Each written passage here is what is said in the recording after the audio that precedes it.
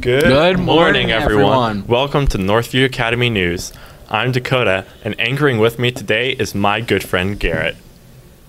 Hi. Today is National Soft Ice Cream Day.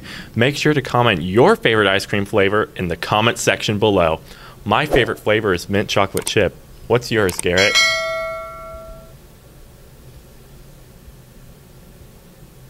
Potato. Potato.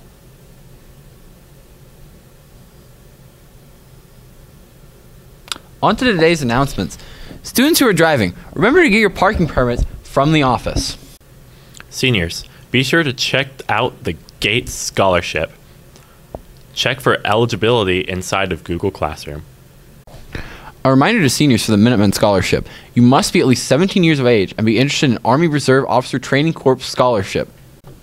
Now on to the weather with Hannah Stevens.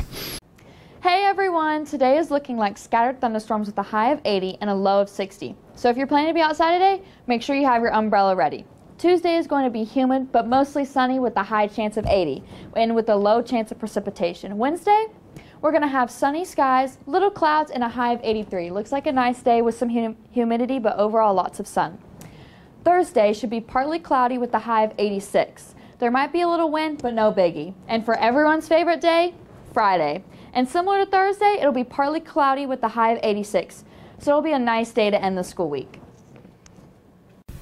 Wow, that was some weather right there. And with that, let's Move on to sports. The first volleyball game will be at home tomorrow night. JV starts at 5 p.m. and varsity at 6:15 p.m.